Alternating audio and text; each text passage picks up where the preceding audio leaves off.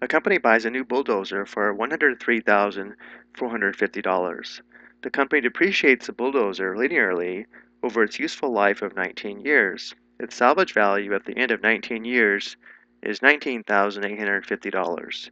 Depreciation is the decrease or loss in value of equipment due to age, wear, or market conditions. For Part A, we're asked to express the value of the bulldozer V as a function of how many years old it is, which is t. Often, a linear function is given in the form of f of x equals mx plus b, or f of x equals b plus mx, where x is the input variable, m is equal to the slope, which is the constant rate of change, and b is the vertical intercept, which is also the initial or starting amount. But because our function is v of t, let's find the equation in the form v of t equals, let's use this form here, so we'd have b plus mt. Again, the input variable is t, not x.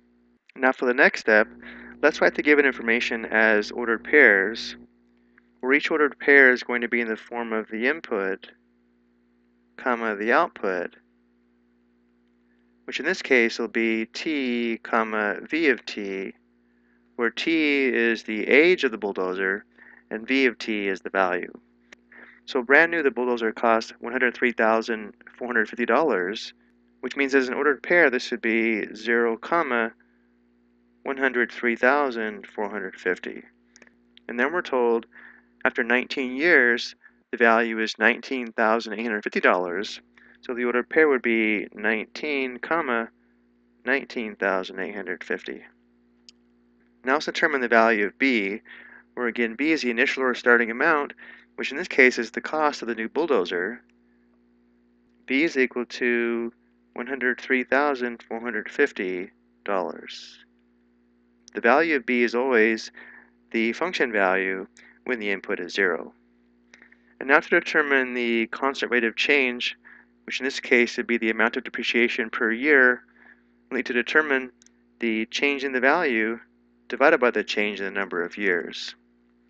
So for this situation, the change in the output divided by the change in the input is equal to the change in the value divided by the change in the years.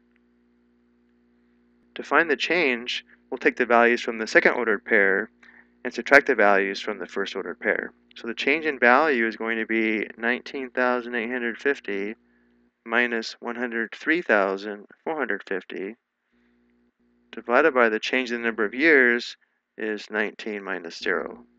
So m is equal to negative 83,600 divided by 19, which is equal to negative 4,400. So m is equal to negative 4,400, and the units would be dollars per year. Notice how the slope is negative, which should make sense because this is telling us the value is decreasing by $4,400 each year, or the bulldozer is being depreciated $4,400 per year.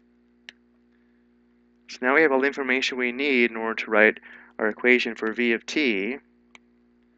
We now know that v of t is equal to 103,450, and then instead of writing plus negative 4,400t, let's write minus 4,400t. So this is the answer to part A.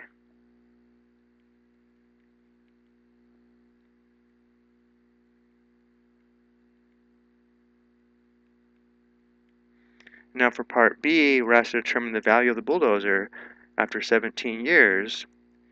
So now we need to find the function value v of 17.